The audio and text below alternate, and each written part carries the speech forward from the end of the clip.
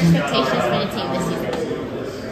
My expectation for the team is just, I feel like first things first to make a regional. I mean, it's going to be tough for the conference, but I think how the odds play in our favor. I feel like our team is definitely good enough to make a regional, and I don't want to say the big step to win a natty because you got to make small steps first. So. Yeah. What are your personal goals for this season? Personal goals, just to come out and on a consistency, like on every night, come out the pen and just like show what I got. Try to close out games as much as possible, whether that's being in the 7th inning, 8th inning, holding the score where it is, or the 9th inning, closing the game out. It doesn't really matter to me. And also to stay healthy throughout the whole year. Did you work on anything in the off season?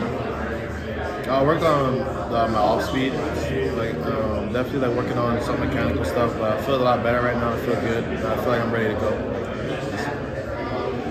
As a team captain, what is one thing you hope your team learns from you?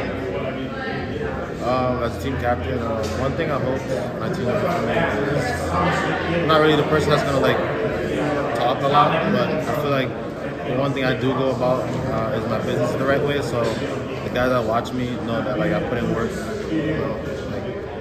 I put in extra work. I put in I don't stop working. So hopefully the younger guys take that away from me. There's other guys, other captains we have that can take other parts of the game from. But I think that's my part. I work.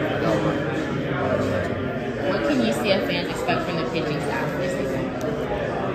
I think the UCF fans can expect a lot of different things. We have a lot of different pitchers, so a lot of different types of pitchers. But I think obviously a lot better than last year. Last year was a rough year, but as our pitching staff as a whole, we kind of feel like we're one. When one person go out there, we feel like we're all out there with them. So.